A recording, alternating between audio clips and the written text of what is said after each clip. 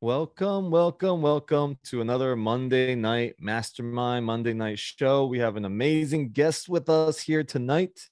But before I go there and give people some time to hop on, because, being on time is a challenge and a struggle in this society. However, thank you all for being here on time and being here before the music ended. There is some new faces in here, new names I haven't seen. So I'll just do a quick introduction of myself, of this call, the intentions I have here, and the intentions I have the calls that I do every Monday. My name is Alex, and I've been running this call for a little over a year now, right? A year and 6 months, I think. So we've been doing this every Monday night, and this is inspired by an elderly woman in Publix, where I felt the responsibility to teach people how to create financial freedom and be responsible with their money and being able to see what else is possible, right? Because what has been promised in the last generation was not fulfilled.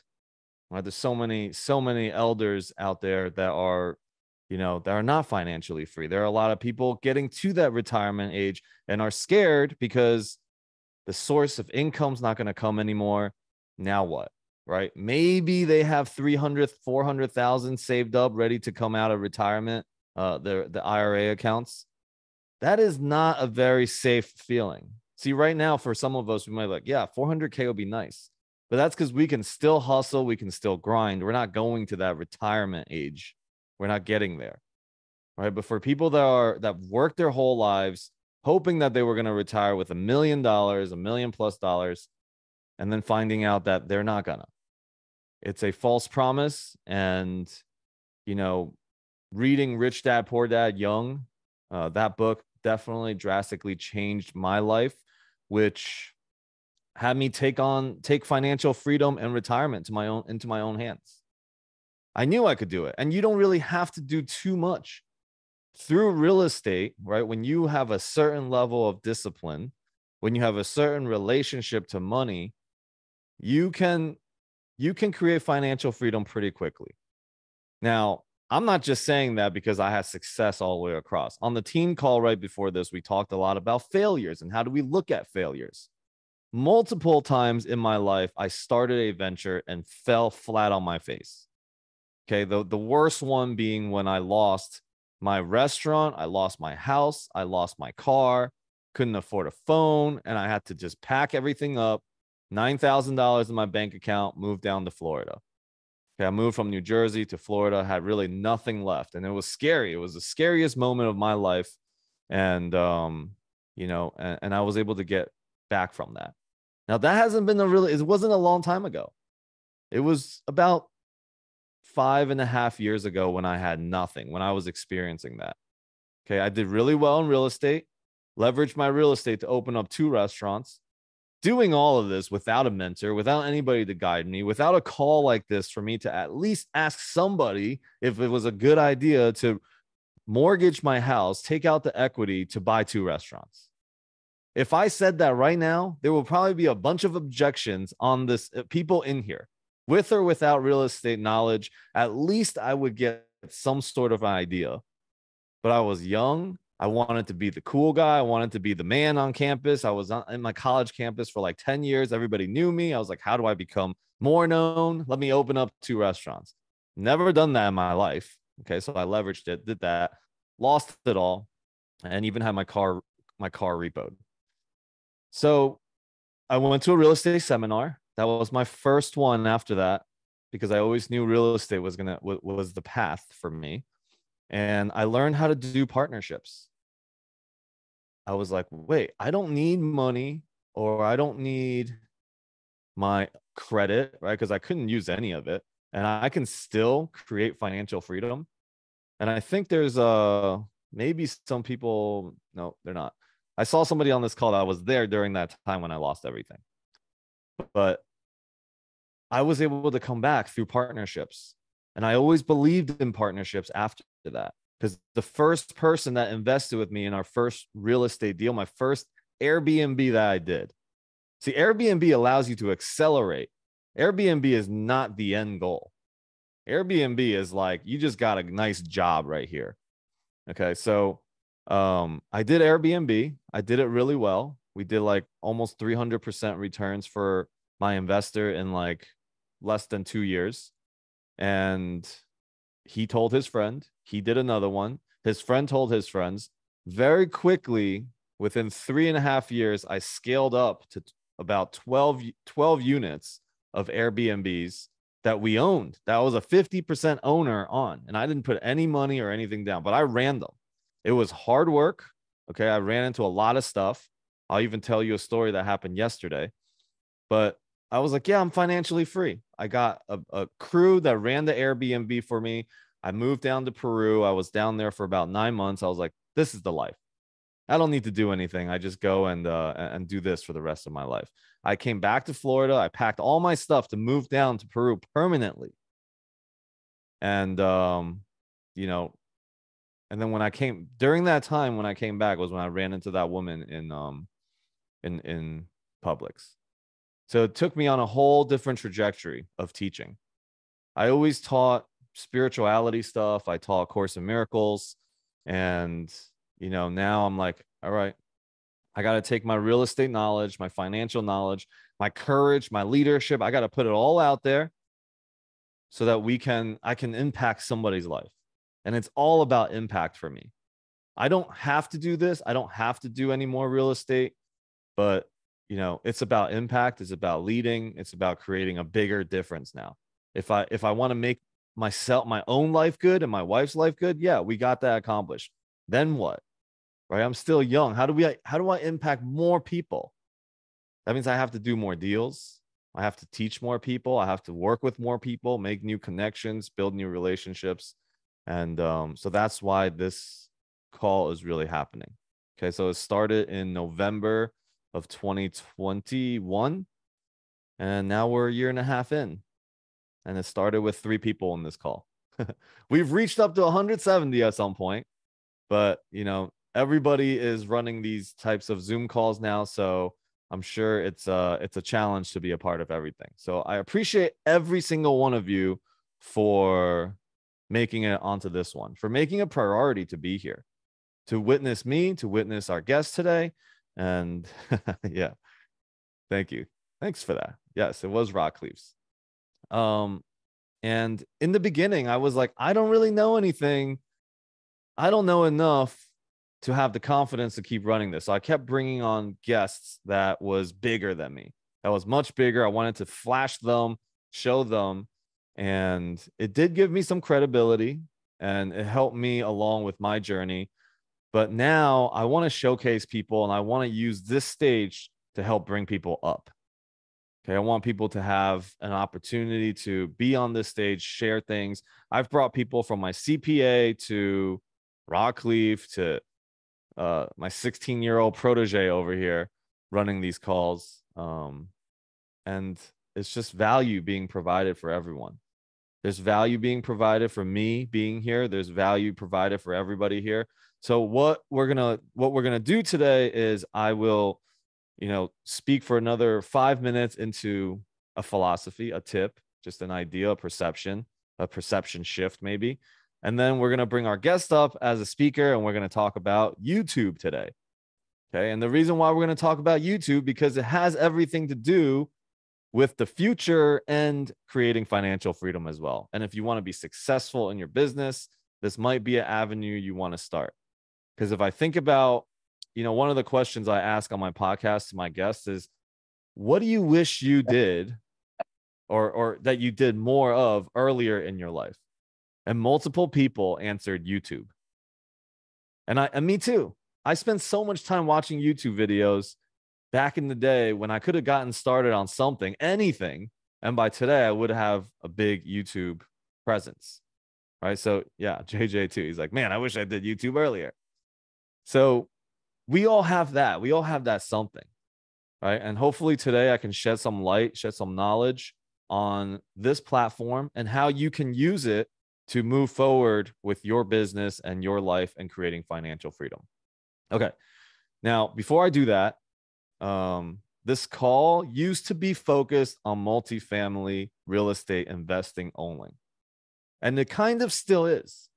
Because if you think about the analogy of a car, multifamily and real estate investing is a vehicle. It's a part of getting somewhere to do it.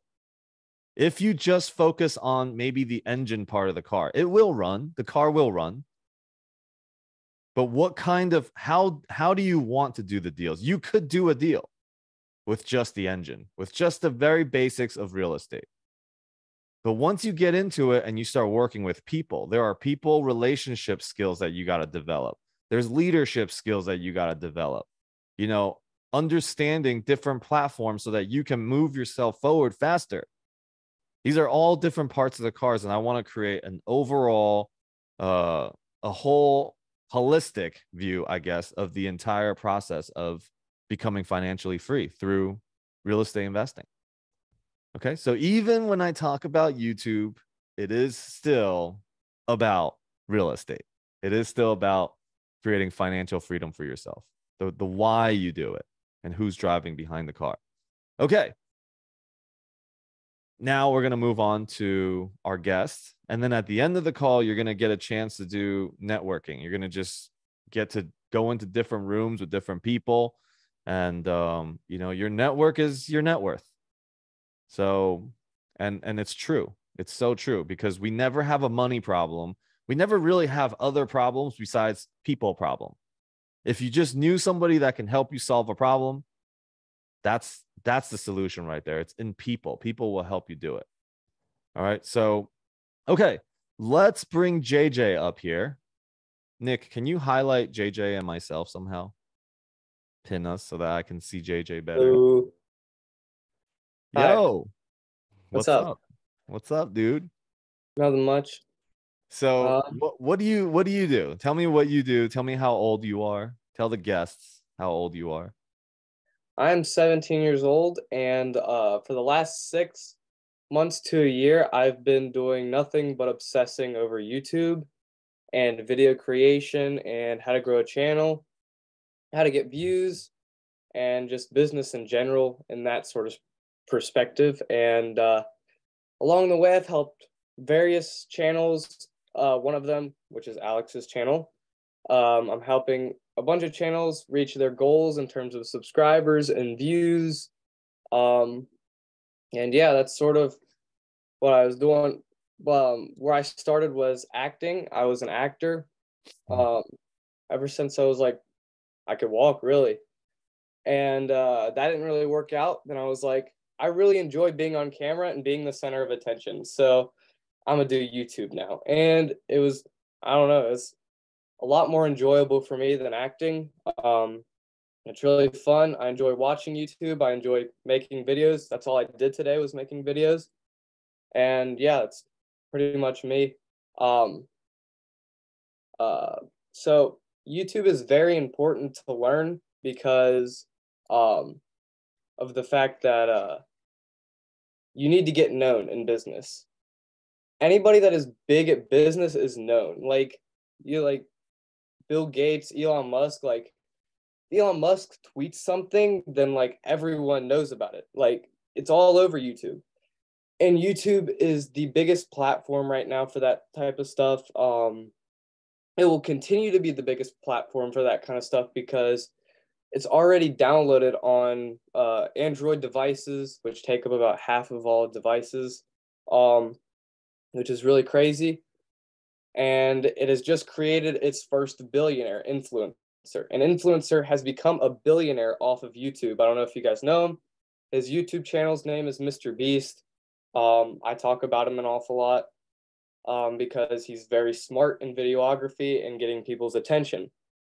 Mm-hmm. So whenever learning YouTube, and if you want to grow a channel, if you want to start a channel, you've probably heard about something called the YouTube algorithm. Yeah. If you Wait, ever hold on. Before we get all technical into YouTube, can you give us a little bit of a difference between, you know, Instagram, YouTube, LinkedIn, all of that? Because I think people are kind of just dabbling into all sorts of things just because they're like, oh, well, other people are doing it, so I gotta do it. All right. So Mhm. people are dabbling into all the stuff, Why YouTube over everything else? Because YouTube is the platform that has the highest rate that people would actually really like do something. Like if 100,000 followers on YouTube goes 10 times further than 100,000 followers on Instagram. So like Grant Cardone, I learned about him from YouTube. A lot of people have learned about him from YouTube. Some have learned about him from Instagram, but people that I've met have learned about him from YouTube. Like you can't really, like, off the top of your head, nobody could really name an Instagram influencer, someone that was an influencer that started on Instagram. I can name at least 10 people that have started on YouTube and become influencers, just because the platform was really built for that. Instagram and different stuff like that was really built for people that were famous in other places so they could have a platform to talk. YouTube is really built there for you to grow, I feel like. So I did it backwards. Yeah. Got it. Okay. See, where was JJ before all this? Come on, Nick. Yeah. So, Okay, so YouTube, and also anybody that has questions, right? Just put it in the comments and we can answer as we go too. Someone, is there a target more about content length and depth?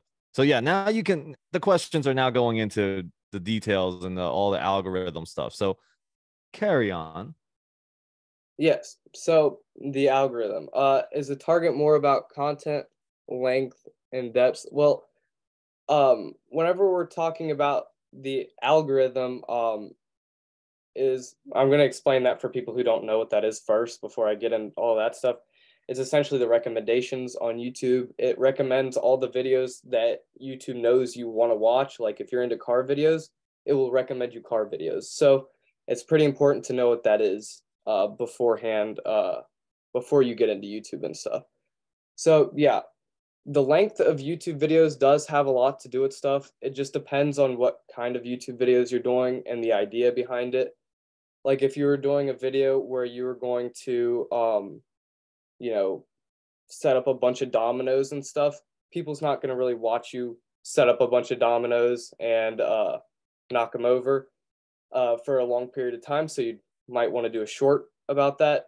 But if you're going to do something where you like a top 100 video or something like that, where it's here, then there, then there, and then maybe someone will be prone to watching that longer. So different stuff like that, it really depends on the idea whether you should do long or short form.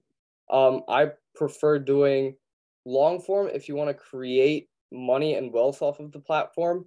But if your number one goal is to get views to sell other things, it's short form, because shorts are 10 times easier to get views on. So everyone talks about the algorithm, and there's just a bunch of different definitions that people put behind it. But if we really boil it down, YouTube is a company just like any other company.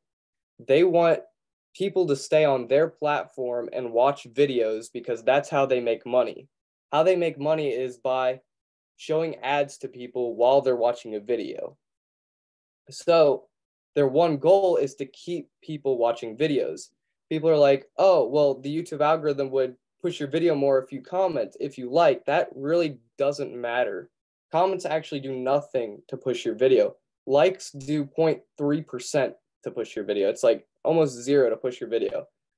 There's only two metrics that really help when pushing your video is your click-through rate, which your click-through rate is the amount of people that get recommended your video ratioed to the people that actually click on your video. So if 10 people were to scroll past your video, or if 9 people were to scroll past your video and one person were to click on it, that'd be a 10% click-through rate, because 1 out of 10 people would click on it. That rate really should there's not really a perfect number there. It should really depend on you and like what your average is and you beating your own goal. Essentially, that's how YouTube really determines that, and the type of videos in your niche that you're making compared to other people in your same niche. And the second metric that goes to the algorithm that is really good is retention, which is how long you could actually keep people watching your video for. So if someone clicks onto your video and only watches 10 seconds of it, that's a terrible retention. That's only 10 per, like, or depending on how long the video. If it was a 10-second video, then maybe it's a good retention. But if it's like a 10-minute video, that's terrible retention. So the goal is to keep people on your videos. So how do you do better with these two metrics? How do you get higher metrics, especially if you don't have camera equipment, if you don't have editors, if you only have your phone? Like how do you really do this? How do you get higher numbers here? First, I'm going to tell you how to get higher click-through rate, stuff that's happened for me, because whenever I started out, all I had was my mom's camera and I think I used my computer. Yeah. So my computer and my mom's camera, I didn't really have that much. And I used a free editing software. Let me answer this question real fast. Is building an audience more of a slow build on YouTube versus scaling on IG? Okay, so scaling on Instagram is a lot harder for me, because you do get a lot of views on Instagram at first. Like I've gotten 2 videos that had over like 100,000 followers, or reels, I guess you'd call them. But like I've only gotten like 3 followers for those. So you really need to like know how to get more followers on Instagram. But on YouTube, people are more likely to hit subscribe and for you to grow an audience on there. It depends on your knowledge of the algorithm and how you can read trends, and like how you could jump on trends, like sort of like stocks. Like Mr. Beast, he had seen Squid Game was big, and at the peak of Squid Game, he made a Squid Game video, and it blew up like this. It was like his most viewed video till this day. And it still works for small YouTubers. People are like, I can't get 1 million views. I've only got 20 subscribers. And I'm like, if someone came out and had 20 subscribers and made a video that had the quality of Mr. Beast, they would get very close to the same amount of views that Mr. Beast has, because the video kept the retention and the click-through rate, which is really interesting if you actually look into it. So how do you get higher click-through rate? First is always do a custom thumbnail. Whether it's taking a picture, whether you actually edit it in Photoshop or whatever, always do a custom thumbnail that pertains to your video. Whenever you're doing these thumbnails, you want a certain emotion to be behind it, so that whenever someone sees your thumbnail, because you have to understand, whenever you're seen on a recommended page, your thumbnail, it's not like they put videos that are worse next to you. Like you're competing with the biggest YouTubers on the platform in terms of thumbnails. Like a Mr. Beast video thumbnail can be right next to yours, and someone's choosing to click on which one. So you really got to make sure that your thumbnails are good. The top emotions that I've seen through thumbnails are intrigue. If you can get someone interested in a thumbnail, if you can get someone asking a question like, how did this man go from homeless to worth $2 million? Something like that. It's like, oh, I wonder how they went from homeless to $2 million. That's pretty straightforward. But B is negative news. So if I'm saying specifically negative news, because the human mind just loves negative news. I don't know what it is, but people are just like, if you even look at the news today, like everything's negative, is because that's what we want. That's what people watch. They're like, ooh, what happened bad today? What drama happened with this celebrity? So people like negative news. They don't like to admit it, but that's something that you could put in thumbnails, like different things like, this bad thing happened to this celebrity. So negative news is really good and really effective whenever you're putting in thumbnails. The next thing is fear and FOMO, fear of missing out. Someone like Graham Stephan does this a lot. He says, do this now or else you lose all your money, you know, like something like that. And they're like, oh my gosh, I don't want to lose all my money. I got to click on this video now, you know?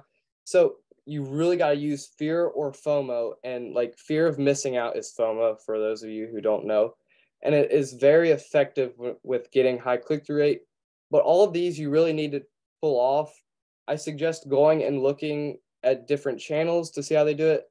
If you're going to do a finance channel, which I feel like a lot of people on this call will do a finance channel because it is a you know, sort of the niche in this call. Hey, why don't we have everybody in the chat come up with the most who can come up with the most attractive line, I guess, for a video, and then we'll have JJ kind of say which one is the best. So you guys come up with something in something that you're interested in. Okay, I already see cash calls going on everywhere. I think that's not that bad because I don't know, there's really not that much cash calls going on, but you got to be careful with all caps because if you're getting paid, then they would actually lower your pay.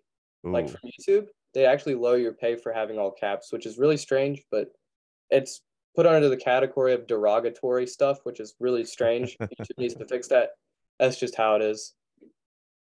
So the thumbnail is the picture, right? And then you also have the name of the video. So you actually taught me, you said, let's make thumbnails and the picture or the idea first, and then you go and make the video. Mm-hmm. Right. So we start brainstorming those things first. So this is a great exercise for those of you guys that, you know, want a little bit of interaction here is, you know, this is to help you get engaged too. Right. Yeah. Write down the most attractive description of a video, not description. What is it called? Title of a video. Ooh, And let's see which one of us, who would actually click on it. And if JJ thinks it's good enough. So we can start there. And then I want you to go into showing us also, like, how do you look at these KPIs? How do you look at these types of things? ooh, I like the Who Wants to Be a Real Estate Millionaire. I like that one. Ooh, that's good. That's good.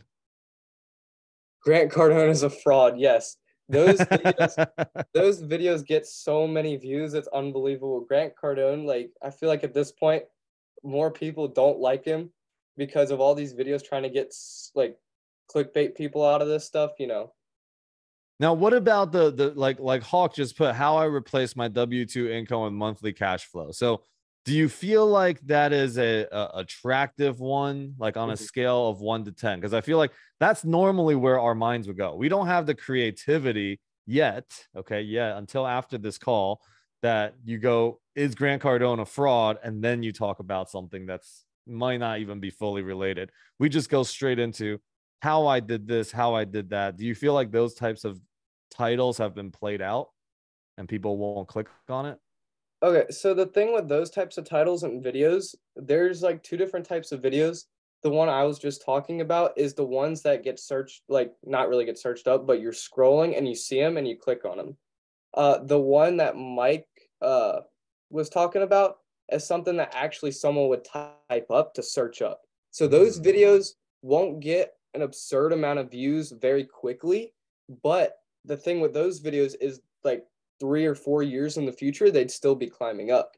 So they have more potential to keep going. It's sort of like a All right, those Hawk. videos are sort of like different properties. Like if you're gonna fix and flip a property, you get like a lump sum of money now, but like you won't get that cash flow. Sort of that's sort of the idea behind a video like that. Right. All right. Hawk's on the right track. He's in multifamily, so he's looking for that long term. Mm-hmm. Okay. Good feedback on that. um The is thing that too with long? yeah, so the thing with long thumbnails is I like to keep my thumbnails like some of my thumbnails are 5 words or less because the thing today's society, you're competing with like people are like, oh, you're just competing with the videos, long form videos on your platform. You're literally competing with short form content. You're competing with any other thing that could get somebody's attention. Like if someone's scrolling on their phone at a concert, you're competing with that concert, like for attention. So if you make a long thumbnail like that and people are used to watching YouTube shorts, people don't even have to read a thumbnail to watch a YouTube short. It's just there in front of their face, you know? So you're gonna want to make your thumbnails shorter, a little bit shorter than that, but I do like the idea behind it. That's a good idea. What else? You see any other really good ones here? Okay, let's list out the ones that are like 7 and above for you. Let's just give them all a quick rating. You know, we'll give everybody a quick rating. So when you look at these, just tell them the rating that you would give. Make money from this economy cash. Crash. Oh, crash. Oh, crap. Oh, yeah. I like that one. I mean, that's a little bit of you need to time that one good because that's sort of trend riding. Because that's something that would be quickly and then, go away if the economy is doing a little better. So that's sort of like on the opposite end of the spectrum. Wait till you see her now. I kind of like that one. Oh, I guess the thumbnail would be, I don't know, somebody, but I'm curious. Mm-hmm. Who's got my money? I feel like that's pertaining to a lot of Grant Cardone fans. Make this move now or miss your chance to make millions. Okay, that one's a really good one. I do like that one. Maybe make it a little shorter, but I do really like that one. That's FOMO. That's fear of missing out. Who stole my retirement? That's a good one. I like that one. That one sounds like a ad for something like who stole my retirement? We're gonna go find him. 5 ways to double your money in real estate. Now that one sort of falls in the middle. Like a lot of people would search that up at the same time as people would, think. Instead of that thumbnail, I would do this now to double your money in real estate. Something like maybe make it a little shorter, but like 5 ways to double your money. And then I'll get into retention after that, but the thumbnail does not stop at the picture and the thing. Like the thumbnail keeps going until like the first 30 seconds because as soon like if you look at my retention graphs on my videos and just about any YouTuber's videos, every single like it doesn't matter if you're Mr. Beast, your video in the beginning is going to go like this and then even out. So there's a bunch of people that are clicking off super early and you're going to want to have that be less and less. You're going to try to make that first 30 seconds as best and as retentive as possible so that you can minimize that downfall. And you talked that's the hook, right? That's the hook. Yeah, that's the hook. Sort of like it's different for long form than it is for short form. I guess I'll talk about short form here in a second, but long form you don't really want to repeat yourself with the thumbnail because they already know. The thing with I've seen with a lot of like creators, especially in sort of like the community of real estate and like finance and stuff, they make super long intros. And it's like even just like videos like learning how to do something, it's like we're 5 minutes into the video and he's still talking about how his day was. And I'm like, I want to learn how to get this virus off of my computer. Can you teach me how to do that or something like that? And he's still talking about how his dog was sick and he hasn't posted in a few weeks. And it's like, just get to the point. So like, even if you look at like a Mr. Beast video or something, it's literally 5 seconds. He's like, this is what we're doing. These are the stakes. Here, let's go. And he gets on with the video, and it's super fast. So you're going to want to speed up your video, make shorter intros, if an intro at all. Like you can do, so whenever making YouTube videos, people don't really pertain that to actual TV, but people on TV, like people don't know that how thought out these movies are and how thought out these TV shows are and keeping your attention. It's very good. The truth the banks won't tell you. Why the bank isn't safe. Why your money isn't safe in the bank. I do like both of those. I love both of those. Those are good. Hey, why don't we transition a little bit to the hook that you're talking about? Because I was really impressed when you took my ideas because I was like, I gave out some of these lines and then you're like, they suck. and then you wrote the new hooks out for me. Mm-hmm. And I don't know, maybe people can kind of start saying something and then you can give them like maybe a different hook or something like that. So if I said like, you know, how you be a millionaire in 2023, you know, like what would be like a good hook for to get somebody to start watching that? Um, you know, it you're talking about short form or long form? I don't know. What did you show me? Short form, long Yeah, form? I was showing you short form. Okay, So, yeah. So let's get some short form in there. hmm, what millionaires aren't doing. So with the hook, you really want that's good. For the hook, you want to create a question. You want to create a question, even if you're not flat out asking the question, you want them to have a question in their head that makes them watch the video all the way through. Because a lot of people make videos and they're like, um, you know, talking about their day or something. Like Alex, one of his videos, I was looking and um, it was like one of his more viewed videos. It got like 1,300 views, I think it was. He had 1,300 views on a YouTube short, which is good for his channel. It's actually was really good, and so I was looking at it and I was looking at the retention graph, and it went like this. It was steady, and then it dropped off after like 4 seconds, and his retention was like I think it was like 70 or 50 to 70%, and it could have been a lot higher. It's because he asked a question, right? Never pay taxes again. Never pay taxes again. I would probably change that to do this to never pay taxes again.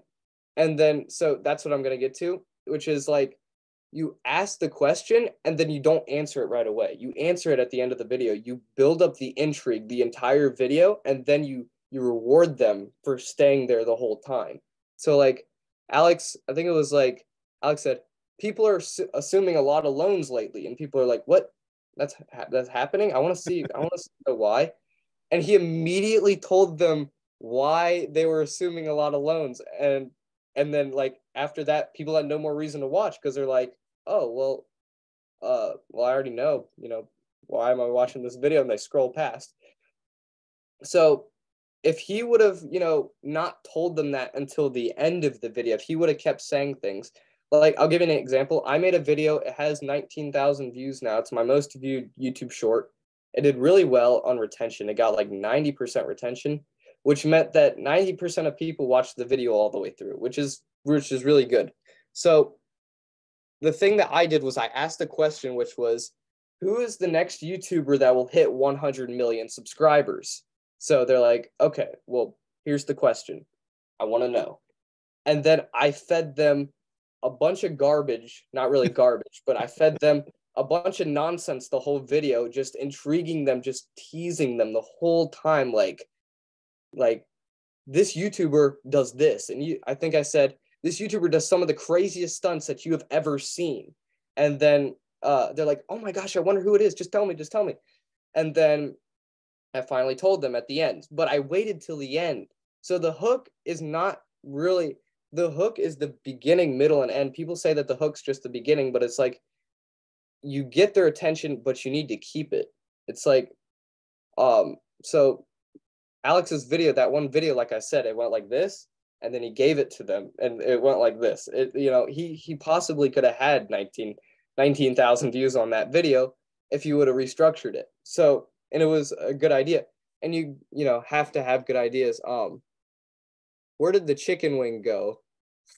I don't know. Multifamily for dummies.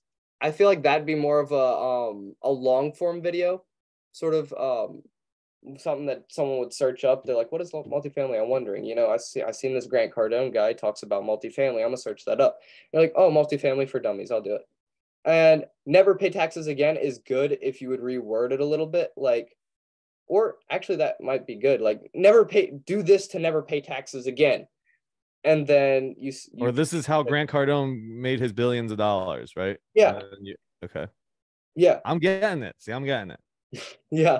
So, and then you tease them. You could be like, never pay taxes again. This is what some of the richest people in the world do to avoid taxes.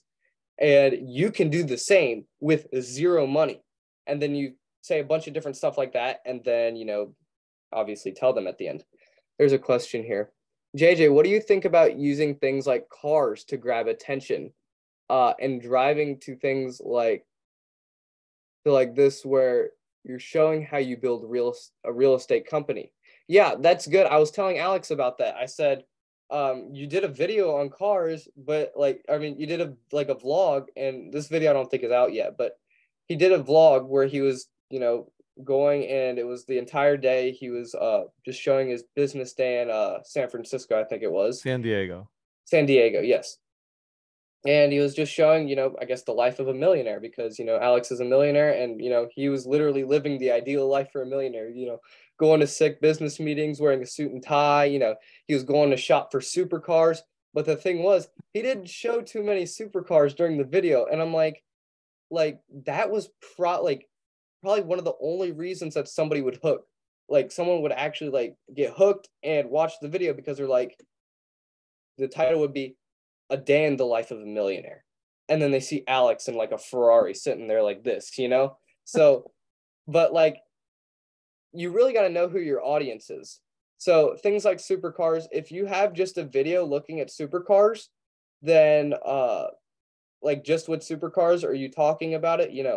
It really just depends. You got to study who your audience is.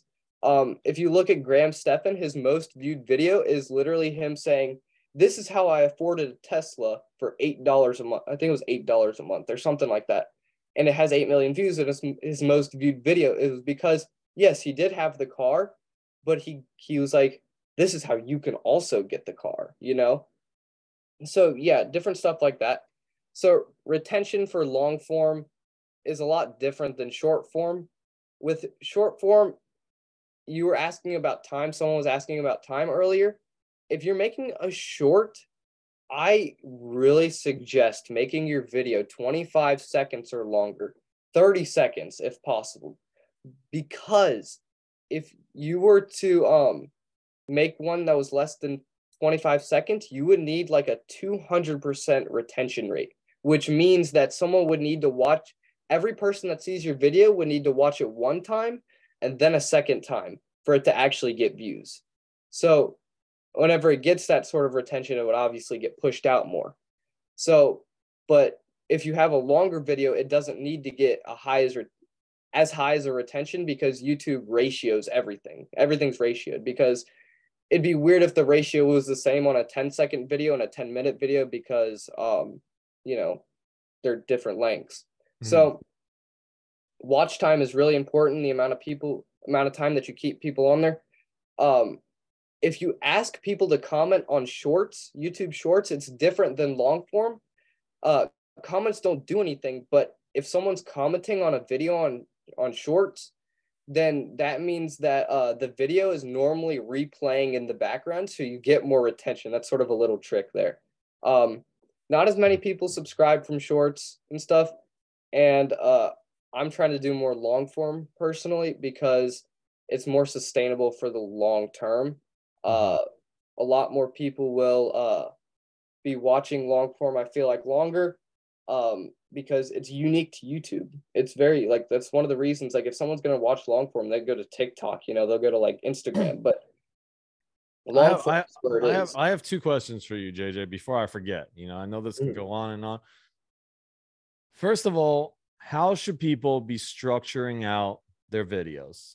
Because, now that I've been working with you, when I'm thinking about stuff, I actually have this storyboard in my mind, right? Mm-hmm. There's this beginning part, and I'm not going to give you the answer right after. I'm going to fluff it up with a bunch of things, and then the end, right? I don't have the capacity right now to think about a 10-minute video like that, but it is the way that I think now, and I'm practicing it. Even on this call, I'm like, how do I do it constantly over and over on a Zoom call? So how should people be structuring their storyboard? Yeah, there you go. How should they draw it out in their head? So, there's something called YouTube storytelling, which is very straightforward. It's what you were talking about. I got the chance. I'm in a mentorship, and I got the chance to work with one of the best YouTube editors in the world. He is edited for Logan Paul. If you guys know who that is, he was his editor for many years, and he talked about that. He said, that you need to have there's like a few things that you need. You need to have a climax, which is just a normal like story, like, or like not really a climax, but like a resistance to you. Because if there's no resistance, then there's nothing that's keeping them watching the video. It's like, oh, this is pretty boring. He's, doing this really easily. Like, why am I watching this? But it really depends on what type of video you're making.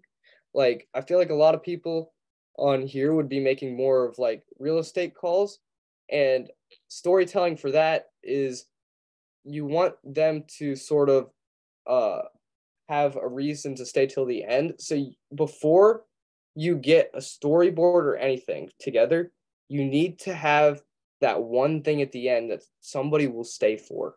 Somebody will stay for, whether it's just a piece of information, or if you're gonna blow up something and it's like really cool looking, like wait till the end because we're blowing up a car, or you're giving away a little bit of money to help someone out. You're gonna want to do that at the end, because and sort of tease that the whole way through. There's a bunch of different storytelling strategies, but it really depends on what type of video you have. Like top 10 videos, obviously you'll put the best stuff towards the end, and you'll tease it. Like, have anybody ever clicked on a video and they've seen like they give sort of like a clip of the ending or something crazy that happens, and then before that crazy thing happens, they shoot back to their face, and then they're like, this is what's happening. That's gonna be crazy in the future, but we're gonna do that now. We're doing this now. So that's sort of how you want to structure it.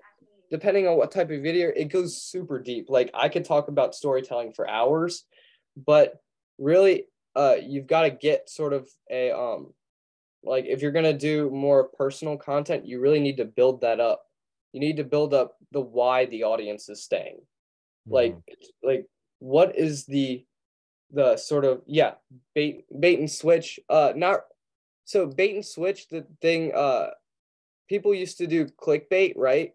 Like, people used to clickbait and stuff. Like, they used to put false, thumbnails up.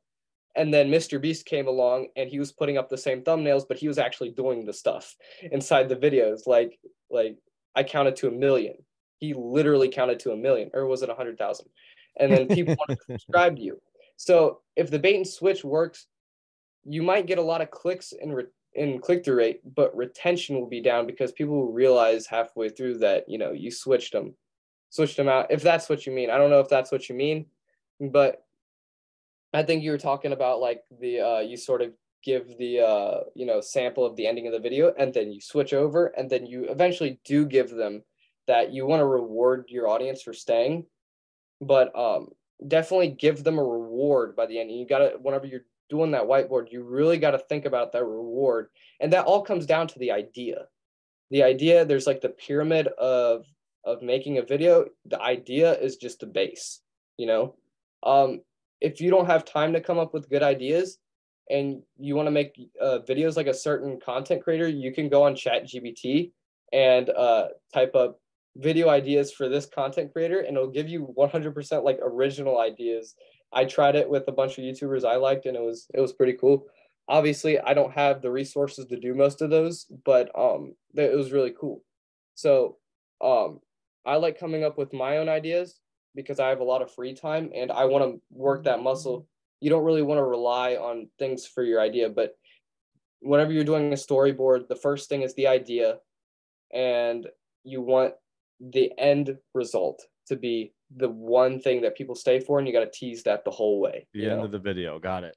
Yeah. So okay. Like, one more question before I forget. And this is an important one. I don't know if it's gonna stump you or not, but this is something. So all right. Would you create videos to draw attention to bring people to watch the video, or do you do something that is like authentic to you? So for example, I may not want to just go and do things to blow things up just to get attention. I may not want to have, a video that has me sitting in the Lambo and giving this and, whatever right in the beginning, or, any part of the video.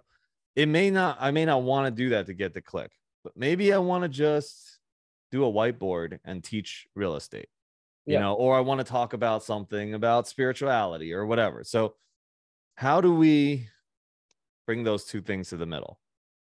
Because I know Like, one could feel dry and the other one could feel fake. mhm. Yeah. So there's a YouTuber, his name is Ryan Trahan, and he's one of my favorite YouTubers, and he's a really good example of a middle ground. Mm. So you have on one end of the spectrum like the Mr. Beastification of YouTube, which is just like, blowing up, giving millions of dollars to people, just high stakes, high everything fast, really what, a lot of people would watch, really short attention span type stuff, and like you were saying, sort of fake sometimes, now that he's just super big. So, and then on the other side of the spectrum, you have like these super chill, like people that are just like, what's up, guys? Today we're going to be talking about this. And then they go and then they're just like, they draw on their whiteboard. And those are both good. And the middle ground was this guy named Ryan Trahan. He does sort of the middle ground, but like he has stakes in his video, but it's not like the headache inducing stakes. Like he did a super chill videos. He calls it the penny series. It was literally the definition of minimalism, the penny series, where he took a penny and he survived off of that penny for a week, and it was like almost like a business video. Like he did different like trades and stuff, and he traded the penny for like a pen, and then traded the pen for $1, and it was like it wasn't fast, it wasn't anything, it was just like sort of him chilling and you know uh selling different things. But the reason people watched his videos is because instead of them really wanting to see the stakes and everything, there was stakes. Like he was trying to survive off of a week on a penny, and that made it a little more interesting. But the real reason that a lot of people watched him is because they enjoyed his personality. They enjoyed hanging out with Ryan Trahan. He has a really cool personality. He's like funny, like they really enjoyed hanging out with Ryan Trahan. And what you're talking about is sort of, having your whiteboard and doing real estate stuff.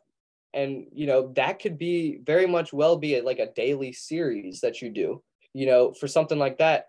And if you want to go towards the middle, you probably like tell stories like about different people that had stakes in their life, and then this is what happened. And you could still be sort of like chill, and the audience has to have a reason to stick around, whether it's, you there, they enjoy watching you, or they want to see information, or it could be both, or it could be have stakes. It always has to have some level of stakes, um but that's sort of like the different ends of the spectrum. I don't know Yeah. if that answered your question, but does Well, that? kind of, because so Grant Cardone's got his flashy videos and him Mhm. shooting cash into the air or by Yeah, his airplane, things like that. Then the best videos that I love about his videos is his real estate videos, where he's actually sitting at his thing and he's got this whiteboard right here. And it's literally like 2 hours of just him telling you and how to underwrite deals, taking some phone calls, looking at deals online, like basically what he's doing now, but just on yeah. YouTube. And I watched thousands of hours of that. That's actually where I got my first education. And I watched it and I saved certain ones I will go back and watch again. You know, oops, that's the type of impact I want to kind of make on my Mhm. YouTube, where I'm actually doing something. I don't know if I want to be an entertainer. Right. And Mhm. so how do we go about growing So, my channel? mhm. So I want to ask you, why do you think that you sat and watched those videos? Because I think I know the answer. Why do you think that you sat and watched those videos? I'm trying to learn. I'm trying to buy multifamily real estate. It's because Grant Cardone has an absurd amount of credibility to people in the business world. He Mm, has so much credibility that he could literally sit there and talk about business, and people are like, this is literally gold on paper. We need to get all of this information out of this. We need to watch it 10 times, And he has credibility because he's Grant Cardone, If Elon Musk came up and made a video, it was boring, and he made a video on business, people would obviously watch it because it's Elon Musk. If Michael Jordan came and made a video on basketball techniques like shooting, form and different stuff like that, people would watch it, not because the video was retentive. is because it is that person, you know, it's Elon Musk, it's Grant Cardone, you know, and a little bit of that is because he does have the flashy videos. Someone sees his flashy videos and then they're like, I wonder how he got like that. Oh wait, this is literally teaching me how to make $1 million. What the heck? I want to click on that, you know? So, Okay. and I watched one of those videos where he was teaching. I watched one of those videos like 3 times, like how you were talking about. And the one where was uh he was in a room with a bunch of salesmen, right? And he was teaching the salesman about money because he was like, if you don't know about money, you will never have your sales straight. And he literally, the first thing that he said is, being a millionaire is not that much. And I was like, oh my gosh, what is he saying? I'll hear this guy. I got to listen to this guy. He's like, this is how much being a millionaire is. And he showed me the math and I'm like, that is not a lot of money. Like $1 million is not as much as I thought it was. I thought you were in the money if you were a millionaire. And he sort of dropped that. And I was like, I got to stick around this whole video. So you got to drop a bomb and you got to be someone of credibility. You know, Mm. a video like that, you really need credibility with an audience. But if you're just like me, like some random kid that nobody knows, they wouldn't watch a video where I was explaining money, you know? But maybe, you know, Alex, you're sort of getting up to that credibility if you keep doing these masterminds and stuff. And it would get to a point to where you're able to do videos like that and get millions of views, you know? And so you really need to build up credibility with your audience. Like I've sat and watched, you know, hours and hours of Mr. Beast podcasts because I want to learn YouTube. Okay. And he knows YouTube better than anybody else in the world. So it's because he has the credibility there. You know what I'm saying? Like you guys are sitting here watching me and Alex talk about like some 17-year-old and Alex talk about money and, money and YouTube because we have credibility. Like we know this stuff and you guys know that we know this stuff. So you guys are sticking around to watch. So it's sort of that idea behind it. And that's why people watch videos like that. Yeah. Right. So also for everybody that's here, right? And we'll do this for about 10 more minutes. Ask your questions right now. This is your opportunity. Obviously, you guys could probably find JJ pretty easily, and he's got some time to be able to help you guys out. But ask your questions here. You know, this is an opportunity for you to have a life-changing moment, right? Ask something in which you will be like, oh, okay, I'm gonna do this from now on. I'm gonna put my number in the chat. If anybody wants to do if anybody Nice. wants to do weekly consulting calls with me, text me or hit me up and we'll, you know, discuss certain things about YouTube and how to grow a channel and stuff like that. But yeah, uh there's a few things that I need to tell you while we're waiting is if you're starting a YouTube channel, one thing that you need to do is stick to one niche. What I mean by that is stick to one type of video because if you like let's say that you're making videos like Grant Cardone, you're making money videos. People are like, I'm coming to you daily. Like even if you're getting 20 views a video, right? Let's say that you're like, oh, one day I want to make a video on gaming. I want to play Minecraft for a day. And you make a video on Minecraft, you will get no views because it is a YouTube knows what kind of audience to push you out to. So the algorithm. YouTube Mm. knows that your audience likes finance. So they will push you out to finance people. If finance people, like say Alex is scrolling on his YouTube and he sees a Minecraft video from Grant Cardone, he's not really going to click on it. I don't know. Or I he might might click on it actually. because, I don't know. I think I would. If but Grant no, Cardone because, all started playing video games, I think I would watch some of that stuff. yeah. But So, you know, I do know what you mean because, like, you know, when I look at my Facebook things that pop up, it's always some animal stuff. It's lions and crocodiles and basketball and like some real estate stuff. Like, I don't know. People tell me, oh my God, I get politics and stuff like that. I'm like, I never even see that. That never even comes across my feed. And I see it on YouTube. YouTube literally, right when I open it, it's like the basketball highlights. Then it's like, you know, real estate stuff, you know, and Grant Cardone pops up everywhere. And yeah. yeah, some video games pop up. I'm like, all right, well, I guess YouTube knows what I want. Mhm. But if you look at Grant's videos, his most viewed video is a highly edited, highly thought out, just like almost like a 3-minute documentary of his life. It's Yes. titled "Who is Grant Cardone?"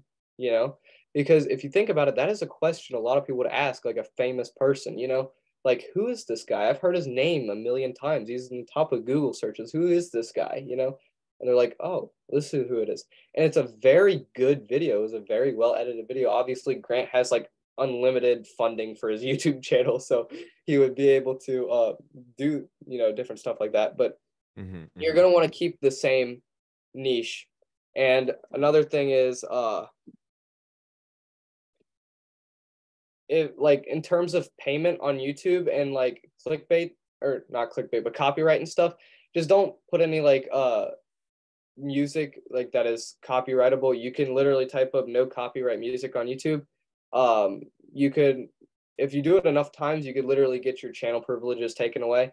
I suggest just sort of staying on the no copyright side of YouTube.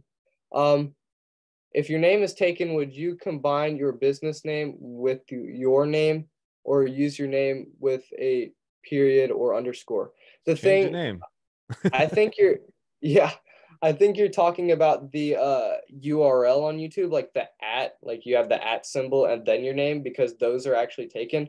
But like on YouTube, your actual name, people can share, your YouTube channel name.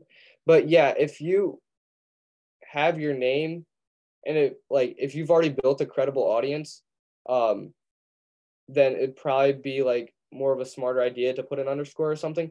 But if you have like 20 followers or something, then it's fine if you change your name. Like nobody's really gonna mind if you change your name. You're still in that phase of molding your channel, so you're able to do that stuff. But like if you're at Mr. Beast's height, he can't really change his name at this point. It's done. He's Mr. Beast. He's already built a brand around it. Yeah. Different stuff like that. So I love that you prepared for this call. I know you have notes and the talking points that you want to get to. So thank you for taking the time to actually do that. That's great. Yeah. But we are getting towards the end of this interview here. So I do want to, how do people get started now? Like there's probably people, 99% of the people in this room right now are like, YouTube. How do they get started? I feel like it's so much. You got to make a video, you got to plan it out, you got to get it edited, then you got to put a description on there, and you got to, all this stuff. How do people get started? Like something that's feasible. The idea. So like you got to get ideas together. You got to really get creative on YouTube. That's why they call them creators, because it's creativity. You got to get creative with the amount of equipment you have, whatever you have. I think 99% of people on here probably have some form of video shooting thing, or else they wouldn't be able to be on this call. So Well, they you got a have phone. All you need is a phone. Yeah, all you really need is a phone. Like Mr. Beast, his first 10,000 or followers or something, he literally filmed videos on his phone. Like, so it was, he did that, it's old school stuff. But give us the process. Give us the process in which like somebody that has no idea what to do can pick up a phone, film a video. Is there an editing software on the phone that can just do it for you, kind of whatever, and then posting it, writing a description? Can I get AI to write the description? Like, how can somebody at least get started before they get like all in, right? At least to get their feet wet. So first step is to write a script or write out the idea. The Then thumbnail, the idea. What? The thumbnail, the idea. Yeah. Before you even start filming, you need to have like a few hours of at least preparing, because people are just like, I'm gonna get my phone out and I'm gonna film this video and I'm gonna post it and we're gonna go viral. But you've got to get the idea and the thumbnail also together. You need to get the thumbnail before the video, so you know what you're trying to portray during the video. So you know that you're not giving the audience false hope if you're clicking on your video on a thumbnail and then you don't, live up to that, or, different stuff like that. You're going to want to make multiple thumbnail ideas, make your thumbnails beforehand. How do we make a thumbnail? How I don't even know how to make a thumbnail. You go to Canva? What do I do? Yeah, you can do it on Canva. So I use Pixlr. That's a free Pixlr. Okay, I'm website. gonna write down a bunch of stuff right now. Tell me. Okay, go Pixlr. I use Pixlr, but I do not pay. Here's how I do that. It allows you to actually create the photos on there, right? But it doesn't allow you to download the photos off of it. So unless you pay. So I literally create the photo and then I screenshot it and then I get the photo for free essentially off of Pixlr. So if you have a phone, you can I'm sure there's editing things on phone that you're able to make pictures with. I don't know if Pixlr's a thing. I think Canva's on phone. What's your user-friendly video editing software for newbies? Yeah, Canva is free. But yeah, so my video-friendly editing software, you can use CapCut. You can use iMovie if you have an iPhone. I suggest using iMovie first, and then once you get a little more experienced, use sort of like CapCut and stuff because CapCut has a lot more functions than iMovie, but you know, it's fairly Wait, simple. is the iMovie on my phone? I can just edit stuff on my phone. Yeah, CapCut is also on your phone. Yeah, both of those are on your phone. If you have an iPhone, CapCut, iMovie. yeah, those are Now, the do two. I actually have to go make the edits myself, I or is mean, there if you have an a editor, bot that can do it? what? No, there's no bot that could. I mean, I've I think there's some people that do it, but like the people that actually get views do it themselves because Okay, nobody knows how to get a human's attention better than a human, you know? Because humans know fine. what they want to watch, you For know? now, I'll give that to you for now. Yeah. Well, yeah. So, uh, I suggest using Canva and Pixlr for uh your thumbnails. Mm-hmm. Or like even if your thumbnail's like good enough quality, like if all it is just you standing in front of a cool car, you know, just make that the thumbnail. But always look up, you know, for shorts, you don't really need a thumbnail because the way that click through rate doesn't happen on shorts, you're obviously swiping and you see. Um, some people do custom thumbnails for shorts. I don't, but I probably will start doing it here soon just because it's, you know, it's there, you're able to do it. Um, give suggestions for tags and other statistics on YouTube. Oh yeah, Uh, does that work? like Hashtags and all that stuff. what do you mean? Like oh, like the hashtags and stuff. I'm gonna say this. I talked to a guy. His name was Loki Jude. He is one of the best consultants in the world. He is consulted with like he's you know talked to Mr. Beast. He is consulted with some of the biggest channels in the world. He got a guy 1.6 million views on a video, and his like he was like at 1,000 subs, which is you know unheard of. So he's like one of the best um consultants in the world.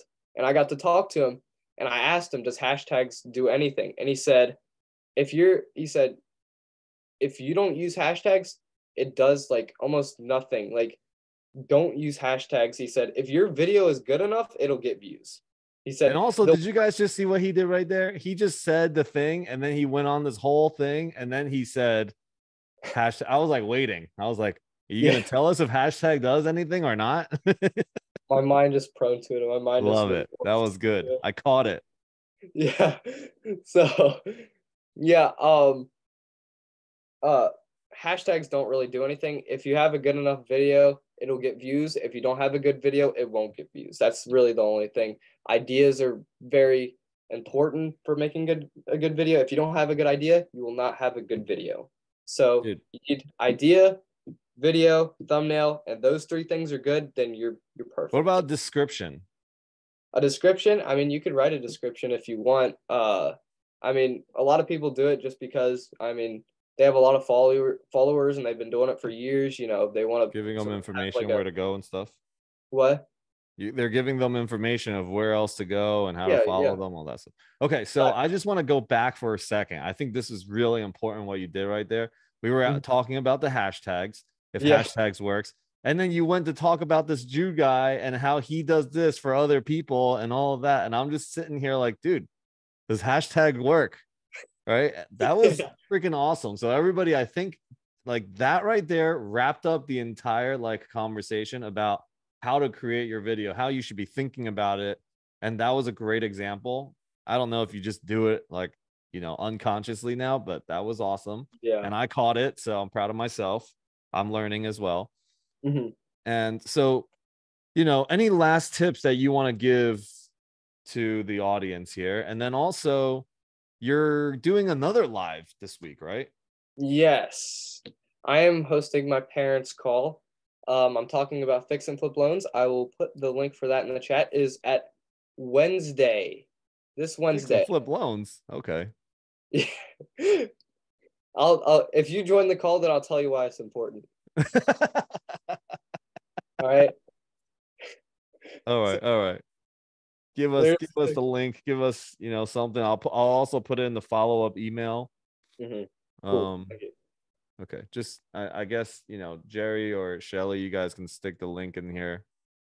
I think I already did. Yeah, I already did right there. I put the You link did? right there. Yeah. How come I don't see it? I don't know. Oh, weird. Okay. So what other last tips you got for us here? So, This was very entertaining, mhm, definitely for me, because I'm super into it right now. And I just, yeah. I want to get the YouTube thing going. Yeah. So my last thing is if you're starting a channel, don't just post one video. So please don't just post one video. Post at least 5 videos at once to start off because you want people binging your content. You want people to like a video so much that they go and watch another video on your channel and then another and then another. And then like before they knew it, they've already like an hours went by and they were just sitting there watching your videos.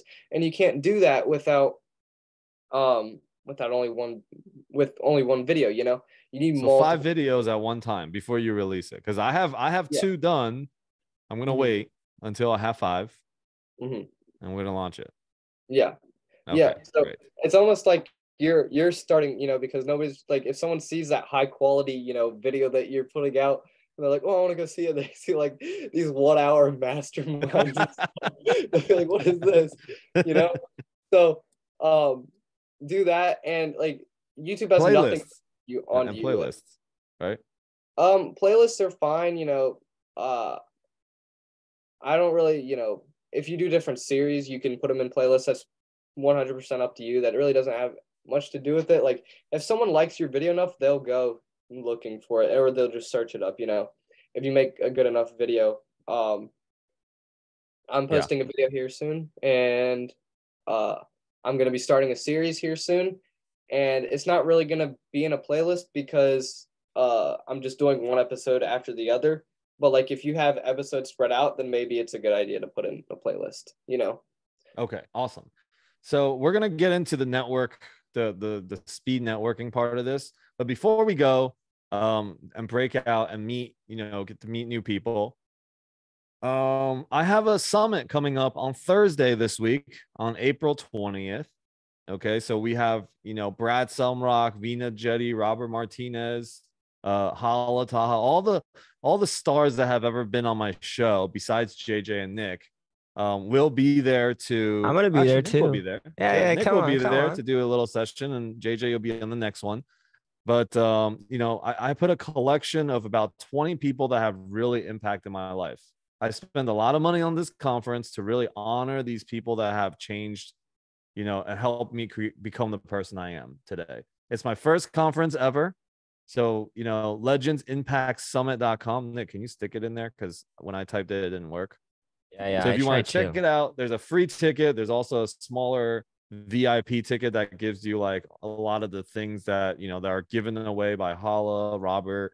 They're giving things away. So this is not a virtual conference like other virtual conference you have seen. Okay. It is not on Zoom. It is on something called AirMeet. You will literally go there and it looks like a stage. There will be different booths. It's pretty high end. And it's going to be really great. It's all day, 8 a.m. to 5 p.m. Pacific time, April 20th, legendsimpactsummit.com. And Alex, your yeah, podcast. come Shout hang. that Oh, out. yeah. So it's going to launch my podcast called That Changed My Life.